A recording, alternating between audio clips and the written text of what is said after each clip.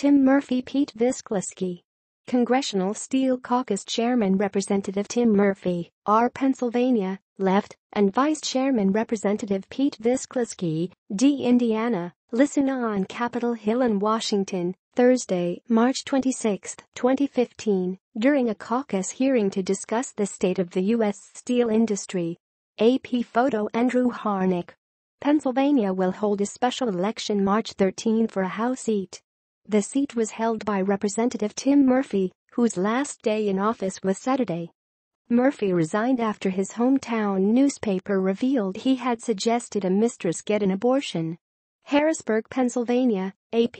Pennsylvania will hold a special election March 13 to complete the term of disgraced Republican U.S. Representative Tim Murphy, an anti-abortion lawmaker who resigned after his hometown newspaper revealed he had suggested a mistress get an abortion when they thought she might be pregnant. Monday's announcement by Democratic Governor Tom Wolf puts the campaigns of at least 9 Republican and Democratic would-be candidates into high gear to become their party's nominee.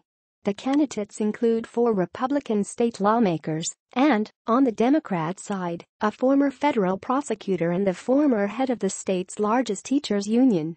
Murphy's last day in office was Saturday, ending a nearly 15-year run in the 18th district seat. Following the 2000 census, state Republican lawmakers first tailored the district's boundaries for Murphy, carving it out of the shrinking population of southwestern Pennsylvania districts represented by Democrats. Murphy, then in the state Senate, ran and won the open seat in 2002, with the help of conservative Democratic voters who were accustomed to backing Republicans for president.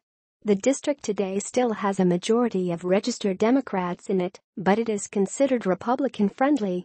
Republican Donald Trump beat Democrat Hillary Clinton there by a 3-2 ratio in last year's presidential election.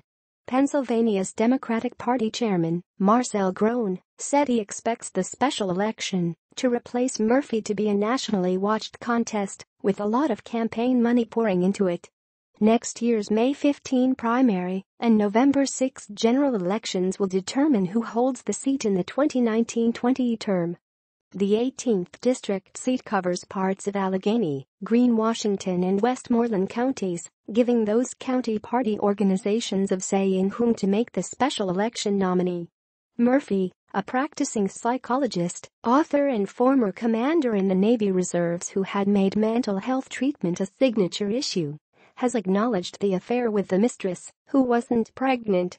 He has remained publicly silent, other than saying in a brief statement he would seek help as he and his family work through their difficulties.